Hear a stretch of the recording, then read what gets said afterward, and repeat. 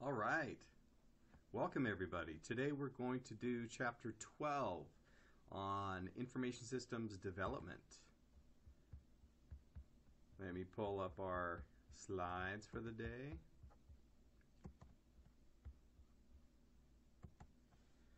So we're going to talk about business processes, how business processes can be analyzed and refined, and how information systems support those business processes. And because of that, we ultimately need to develop information systems.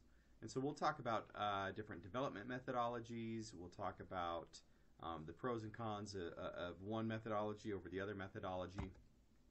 But as someone that's going to be in the workforce, if you're not already in the workforce, you will be involved with developing new technology. You might take the lead of it. You might be a manager who's implementing that new technology. You might be a business analyst who's working in between those really technical people and the end users.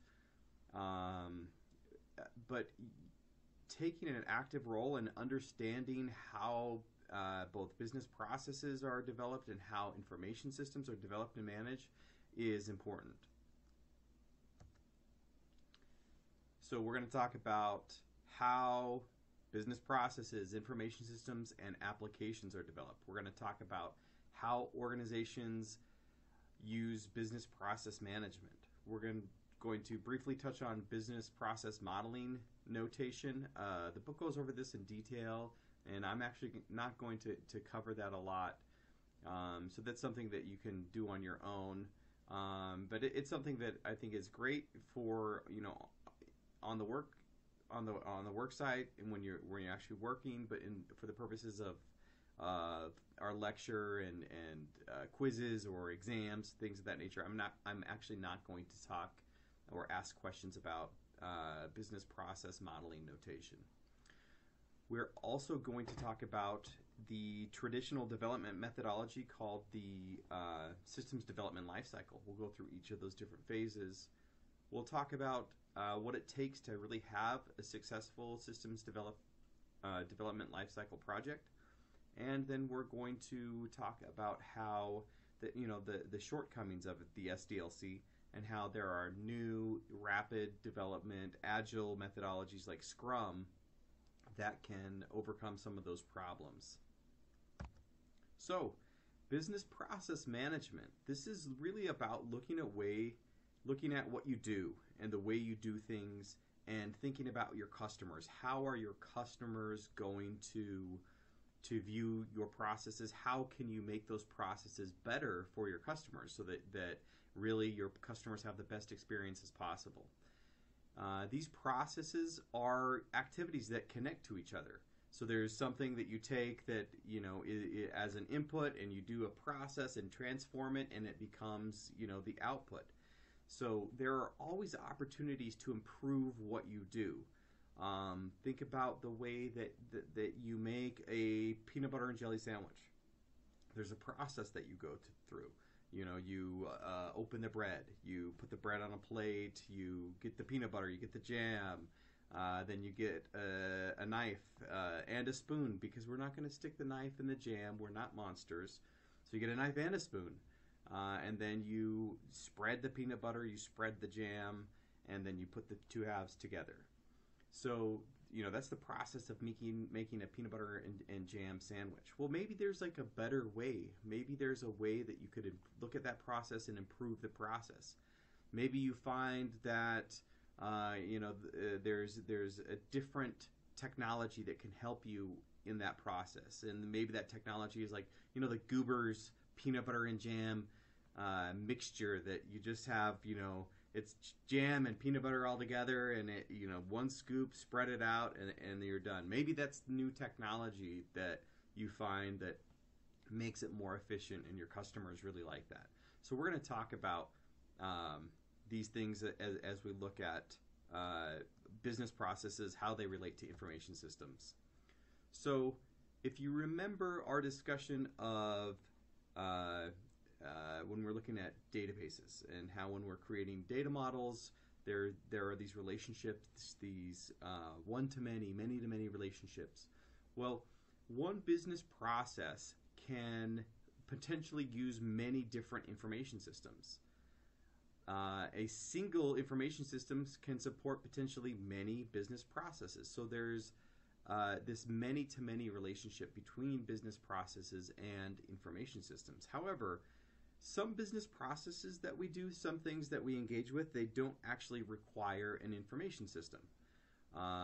But every information system is there to support at least one business process. So this is kind of, if you modeled the relationship between business processes and information systems, this is kind of what it would look like on this, crow's feet diagram. This is a pretty good video that talks about business process management. It's actually kind of like a commercial from Oracle. They have a business process management suite of tools to help you with your business process management. Take 4 minutes, pause this video. In your slides, click on that link and watch this video. I think it does a good job of kind of outlining things.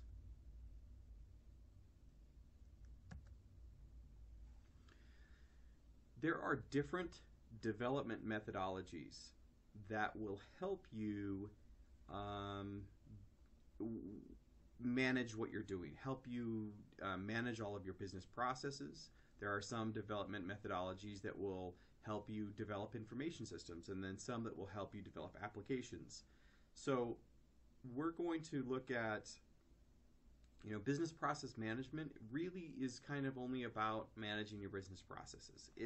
It doesn't help you develop information systems. It doesn't help you develop applications. We're going to talk about another methodology called the SDLC, and this helps you develop your information systems. It helps you develop applications. However, it does not help manage your business processes. It's just not set up to do that. Now, the final methodology we're going to talk about is called Scrum.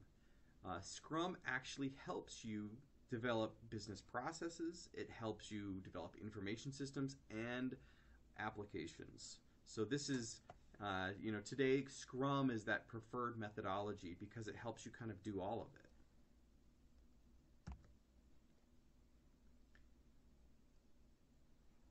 Here's kind of a chart that talks about the role of different development personnel, right? You have, for your application development, you have those programmers and the database designers, the systems analysts that help you develop those applications. For on information systems, you have a technical systems analyst, but also you have that more business-oriented business analyst. And that business analyst really is about looking at ensuring those business processes and those information systems kind of are aligning, that they're aligning with whatever the goals and objectives of the organization happens to be.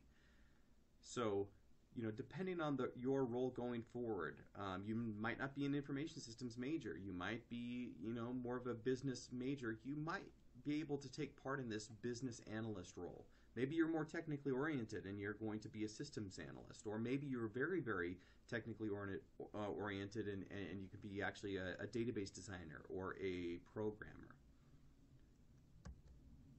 So organizations, when they're engaging in the things that they do, there are reasons why, looking at your business processes, how you do things, reasons why you would want to change what you're doing. One reason is you want to improve the quality of what you're doing. And so if you want to have higher quality, then that means you're going to change some of the things you do. Maybe you're eliminating some steps. Maybe you're adding some steps. You might also want to change your business process because there's a new change in technology. And that new change in technology means you need to adapt. And so as that new technology is there, you're adapting to it, and it means that you're changing how you do things. There might also be some sort of change in the fundamentals of your business. There could be a new market that emerges. There could be new product lines that you're wanting to launch. There could be changes in your supply chain or your partners. There could be new policies implemented. There could be organization changes. You could have a new organizational structure. You could have a partnership with an international company, or you could launch your company to be a more international based company, and this causes you to want to change how you do things. So there are all sorts of reasons why our processes are continually changing. And so business process management is all about understanding that, making the best of that, and finding the best changes for your processes. Here are the 4 stages of business process management. This is really a cycle, right? Like you start by looking at what do you currently do, and you map out and you model out all of your different processes. You assess them and you look at them and say, is this is how we do things. Next, you look at how you might make those changes by creating different components. Maybe there's a component that's more, just a structural way that you do things, but maybe there's a component that says, hey, we actually need an information system here to help us do the thing that we're doing. And so that's when it would go over to a systems development process where you can develop a system to help you with your business process. Then you're looking at implementing that new change, that new process, and then you assess it and you say, how did we do? Is this working? Is there a better way to do things? So once you assess those results, you're not done, right? It's all about continually getting better. So after the results have been assessed, you say, hey, this is great, but we could actually make some changes here, or we could, we're not doing this very good, so let's look at being better in this particular area. So it's a cyclical process because you're continually changing, evolving, updating, managing it so that you can have the best experience for your customers, which hopefully means that you're more successful as an organization. When you're going about this business process management, there's a whole set of tools that help you model it, and there's software and different things that help you model your business processes. This is called business process modeling notation. It's kind of a standardized way that you can go about, mapping out how you do what you do. We're actually going to skip this part because while it might be useful, on the job, for the purposes of the class, we're not going to cover it. So let's talk about the systems development lifecycle. The systems development lifecycle is a very systematic approach to developing information systems. As you're going about and looking at your business processes, if you see, hey, we need something to help us with this particular aspect of our business, and that something is an information system. We're not tracking our customers very well, and so we need an information system to help us track our customers. So the systems development life cycle helps you understand exactly what you need as you're planning your new information system. It helps you define it. It helps you determine the different requirements that are going to go into the system. It helps you design those different components. And then lastly, you're implementing the system and then ultimately maintaining the system for the rest of its life. So this is sometimes called the waterfall methodology, because as you go from one level to the next level, it's downhill, and it's very hard to go back up to the level above. So you have to make sure that in these early levels, these early phases of the SDLC, that you have thought things through and planned things very, very well. So this is a little like, think about building a house. When you're going to build a house, once the house has been constructed and done, saying, hey, we should have put a bathroom here. And you can't just say, oh, let's put a bathroom here and have a bathroom be somewhere magically, right? Unless it's an outhouse. But if you didn't plan for that bathroom, if you didn't think that you might need a bathroom there, then it wasn't plumbed, and then the electricity wasn't run to that area, and the structure's not right in that area. So it's you have to really systematically plan out what you want to ultimately get the end product of what you desire. So thinking about, what are the things that you might want in your dream home? Do you want a pool? Well, maybe you need to, as you're going and building a new home, you need to plan for that. You need to find a lot that will allow you to have that. Do you want a crazy theater room? Do you want a gym in the house? Do you want a bowling alley? Do you want the amazing, garage that hides cars under the floor? Do you want to slide on the side of your stairs so your kids can zoom down it all day? You have to have an idea before you go and just build a home. You have to have an idea of everything that you might want. Some things might not be feasible. Maybe this, the garage that brings up cars is not feasible. Even though you might want it, maybe that having the bowling alley is more important to you. So it's always about selecting what can we do, what's feasible, and what are the things that are most important. First stage of this process is this system definition stage, right? You are looking at your system. You're defining the system, the goals that you have. You're looking at the feasibility of actually, making this information system. You're putting your team together. You're planning the project and looking at, how much is this new information system going to cost us? So you're looking at cost feasibility. Can you actually? Is it feasible that the things that you're wanting in the system, that you can actually develop them in with the development costs and the operational costs? You're looking at schedule feasibility. Is it scheduled to complete your project? If you need something now, is it feasible to have all of the features that you want if you need it now? If you need something a year from now, is it feasible to have all the features that you want a year from now? So what is your schedule like? Is it feasible to develop your system within that schedule? You're looking at also the technical feasibility. Do you have the technical knowledge, experience to be able to develop the system that you're wanting to develop? And you're also looking at organizational feasibility. So does this new system fit within your current organization's culture? Is it feasible that what you're building and developing will meet the needs and of the organization?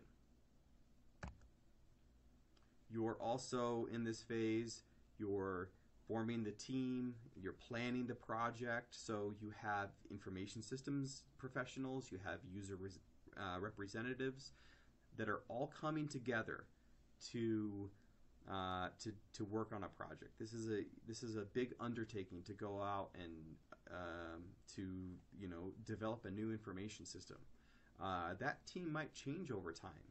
So you have to have all of these people, all the managers and analysts and programmers and testers and end users. They have to be engaged throughout the entire process. And then you have to start setting up your plan.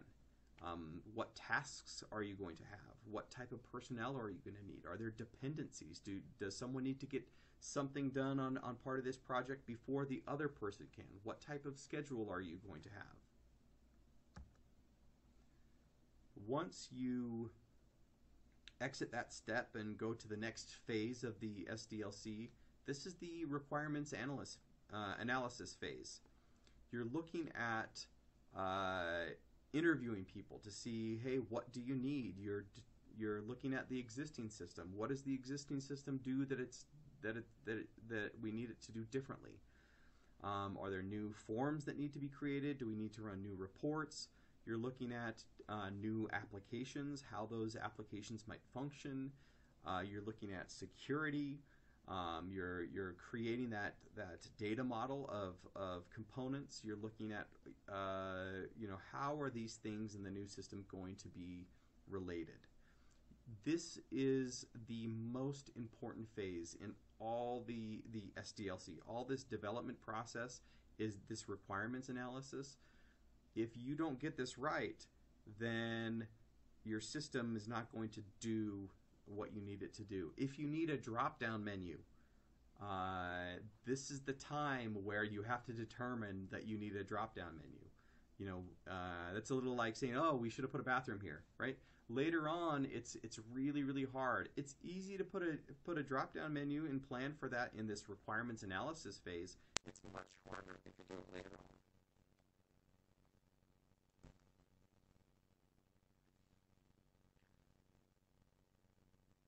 Prototypes come into play in this phase. They help you get experience. They help you assess whether you have the technical and organizational feasibility to do the project. They help you define requirements. So prototyping is great, right? You can have a prototype of a system that you quickly create and kind of use that to assess, hey, are we going to be able to do this? Is this going to be, before we spend all the money and build a whole system, is it going to work out? So this is important in this phase. Part of this phase is interviewing people, looking at what they do, asking people, hey, what do you do at this? How do you take those customer requisitions and what do you do in your current system? And so interviewing plays a big role in it. This is just a funny clip from Office Space. If you've ever seen the movie, if you haven't, it's a fun movie to watch. But take just 2 minutes and watch this clip about interviewing.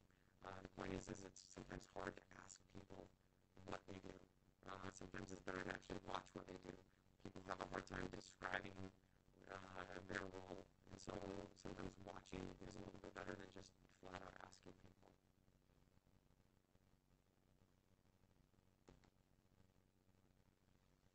The next phase of the SDLC is the component design phase. So from your approved user requirements, you're actually now those requirements become hardware specifications. They become program specification. You're designing a database. You're looking at procedures and job definitions. Prototyping can come into play in this phase as well. But the team is going to determine what hardware you're going to need. When you're looking at the program design specifications, are you going to be able to just get some off-the-shelf software? Are you going to be able to get maybe some off-the-shelf software and just alter it? Or maybe you actually need to get, custom developed from the ground up software. So this all happens in this component design phase.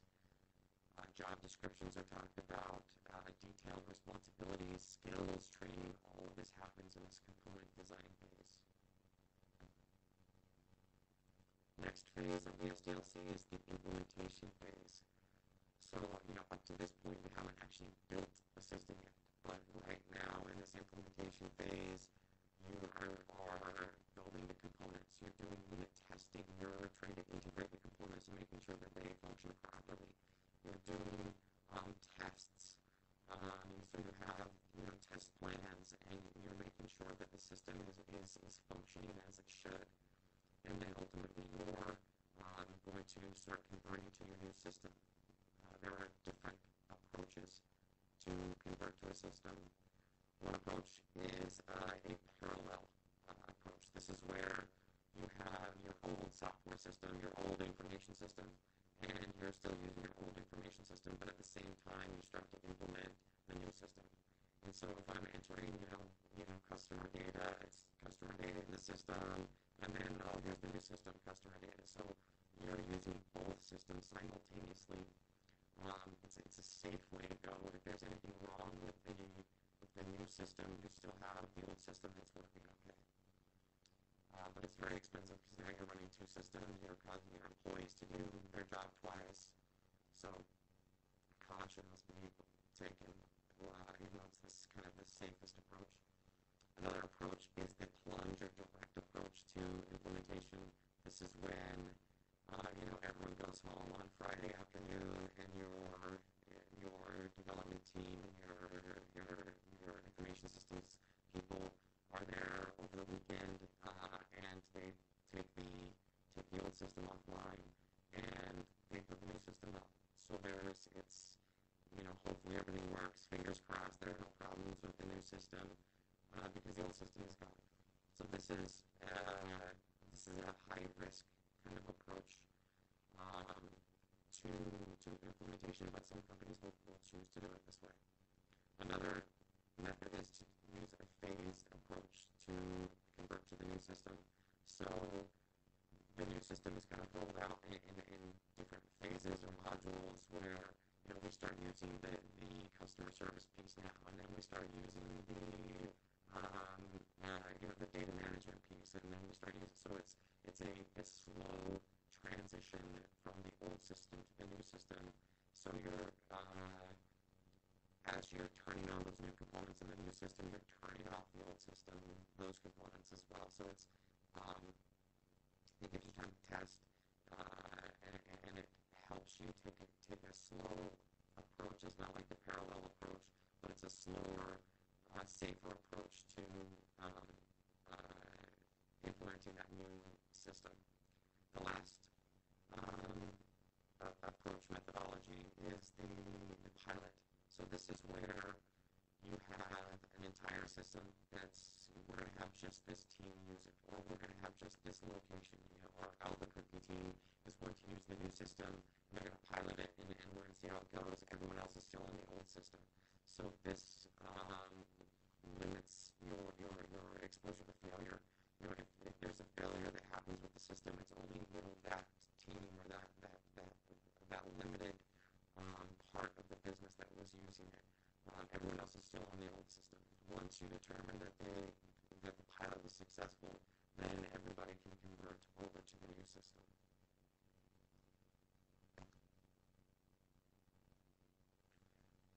The last phase of the SDLC is the maintenance phase. So this is where the new systems are right now. This is where all of the information systems that you're currently using, they're all in this maintenance phase, right? They've been implemented, we're all using them, and now we're looking at them and making small changes, small updates, little enhancements.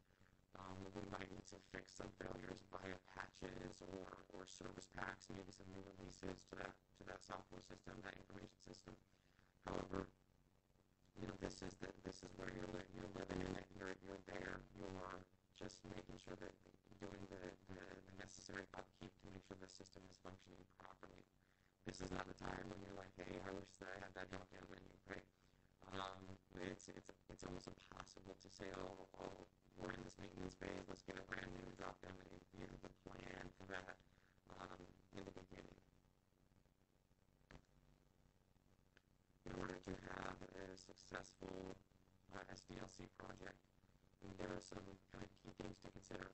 One of them is having a work breakdown structure. So this is looking at everything that you're going to do and breaking it up into small manageable tasks so that you can estimate how long that task is going to take, how much money it's going to cost, who's going to be responsible for that task, and then every task has deliverables. So you're taking this big giant project of developing this new information system, and you're breaking it into smaller and smaller chunks until you can get an idea of exactly who's doing what when. You're estimating time, costs, you're looking at your plan, you're adjusting for trade-offs, and then there are all sorts of development challenges you have to deal with. So here's an example of a work breakdown structure for your SDLC, where the firm has looked at, hey, this is what we're going to do, we're assessing the feasibility here, we're going to plan the project, these are some of the deliverables that are going to result from that. This is another part of this successful, managing a successful SDLC. This is a Gantt chart. So So this Gantt chart is showing assigned resources and critical paths. So if this person is working on this particular thing, how long have they been working? How long do they get to work on it? And what do they need to do before the next person or before the next step can happen? So this just looks like at your project plan and those resources and puts timing on it. You're always going to have trade-offs, things that come up that you have to adjust, right? There's this trade-off between time and scope. So I could have a system that does absolutely everything. However, it's going to take a long time to build a system that does absolutely everything. There's a trade-off between time and cost. If I need something done immediately, then the costs are going to be really high. If I can wait a little bit longer, perhaps I can get those costs down. There's also a trade-off between cost and scope. I can have everything I want in the world on that software project, but it's going to cost me a lot of money. So if I don't have a lot of time, but I want a lot of requirements filled by that system, then that cost is going to be huge. So that these things are all related. So understanding that there's always this trade-off. Are you going to just let it take more time? Are you going to reduce those requirements? How are you going to adjust things as you're going along? Development challenges. We'll talk about you have to manage coordination between people. There's diseconomies of scale. There's configuration control events and unexpected events and team morale problems that you have to manage while you're managing a project. So coordination, you got different people, different groups that might be working independently. So managing, how are they communicating, how are they coordinating with each other? Might have teams that work in different parts of the world. You might have software developers that work in Mexico, but you're in New York, and how are you going to manage the coordination between those geographic differences or even cultural differences? There might be delays, so managing those delays. This is where an accurate and complete work breakdown structure can help you manage the coordination of your project. Diseconomies of scale. So adding more people to a late project will only make the project later. Throwing people at it is not the problem.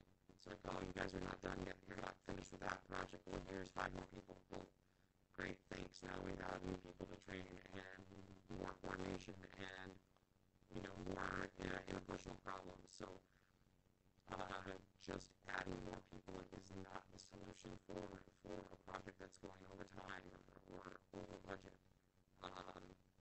This is a real challenge. Configuration control is all about your management policies, your practices, all the tools that you're using to maintain control over your project resources. Stuff comes up. You might get new management. Technology might change while you're building a new system. There could be a disaster that causes you to do things completely differently. Think about the coronavirus outbreak that caused people to have to work entirely differently. They couldn't work the same way.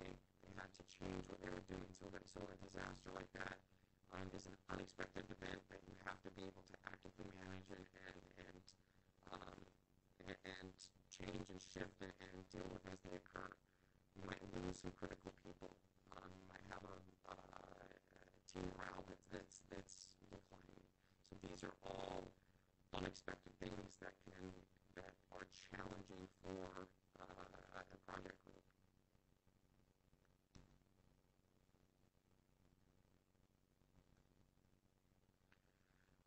The SDLC is really falling out of favor for other development methodologies. A couple of reasons. First, SDLC is not good with adapting.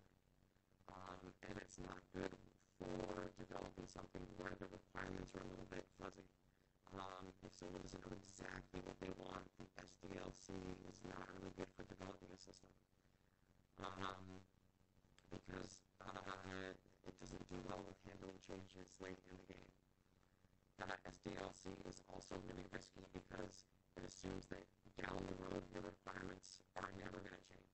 So even if you plan really well, you can have some change in your business fundamentals that makes your requirements change, and you could be almost implementing the system and have that change, and the SDLC is no good at kind of handling that situation. So there are alternatives to the SDLC. These alternatives, like rapid application development, unified process, extreme programming, Scrum, these are all very flexible, dynamic, agile development methodologies that welcome changes in the requirements. You're delivering frequent versions of a product that actually work, that the person can then actually use it and give you feedback on how it's working. You're able to design things as you go, test as you go, working very closely with the customer for the duration of the project. These types of development methodologies are great not only for developing an information system, but you can use them for your business processes and your applications that you're developing as well. So I want you to take, I think this is maybe 9 minutes or so, and this is a really good overview of what agile development, but Scrum in particular. Scrum is that one of those agile development methodologies that's very very effective, very popular, and you'll see it a lot in a lot of organizations right now. So pause this video, go to your slides, and watch this video.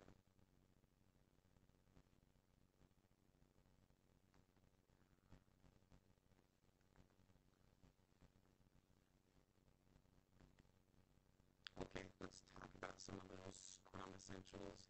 The video did a really good job kind of going over those things, but in Scrum, your work periods are pretty short, right? You can break down how long you're going to work on specific tasks. 1 to 4 weeks, maybe up to 8 weeks, but those work periods are very short, and then you're turning around something at the end of that work period. You're constantly meeting every day. You're meeting, you have your stand-up kind of daily meeting, and you're saying, hey, this is what I did yesterday. This is what I'm going to do today. Well, these are the things that are keeping me from being successful. So everyone is getting together for a quick meeting every day. You're talking about how everything's going. You're doing frequent tests. You're delivering working versions of a product or of a system in a very short time frame. And then it's, rinse and repeat. It's, hey, okay, here's this working version. Here's the feedback from the customer. They say that, they want some changes here. Awesome. Let's go do it. Here's the people that we need. Here's the tasks that we need to do. Let's go through another cycle. And this can continue until the project is really over. So here's kind of what this looks like. You have your product owner. You have your prioritized requirements list. Hey, these are the ones that are the most priority. You're looking at, these are the ones that we're going to choose to deliver. You have those daily stand-ups, and then you're working. And then you, at the end of the period, you're looking back and saying, how did we do? What else can we do?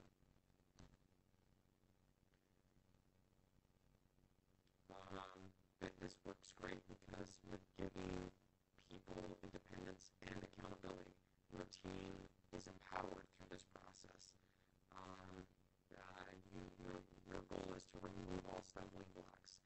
You're removing things that are keeping them from being successful. And then you're trusting your team to do the things that they said that they needed to do. And then you're meeting again, so there's a lot of accountability. And there's a lot of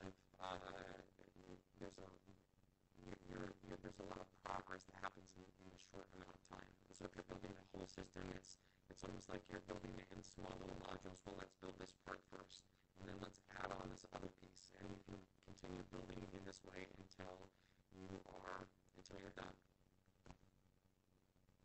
This happens when the customer says, hey, that's great, we're satisfied, we don't need it anymore, or maybe the project's out of money or out of time.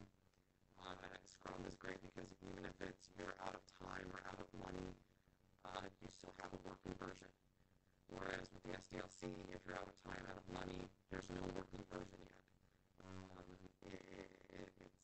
So you have to keep spending more time and more money until you have that working version. With Scrum, at least, might not have everything that you need. It might not have that drop down that you need, but it does have what you need. And then in the next iteration of it, you can get the drop down. You can get the functionality. You can get the organization. You can get all those things, a piece at a time. Last thing we'll talk about is kind of, looking forward. What does IS development look like in 2029? Well, the trend of artificial intelligence helping inform the things that we do, using machine learning to understand systems and programs, this is going to really continue. This will change the way that systems are actually created, and we might not need to create systems from the ground up.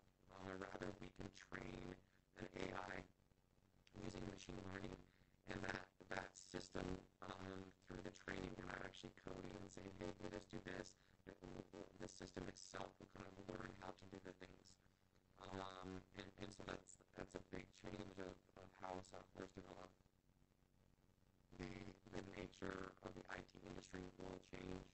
It'll be much more agile, much more web-based and cloud-based. We won't have as many, in-house servers that are hosting traditional SDLC projects, but it's going to be much more flexible and dynamic using web-based services. New systems can come online really, really fast. New changes will be able to happen really, really fast. The only kind of limiting factor is our ability to cope with a new system that's, things change so frequently. It's like, man, I just got used to the last one. Why is it changing so frequently?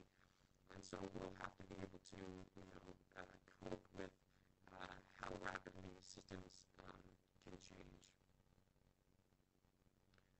Okay, that is all for this chapter. Thank you, everybody, so much. And remember, you have quiz, exam coming up. So there will be a quiz on this material. There's going to be an exam that covers the last 4 chapters. So make sure you're preparing for that. But thank you.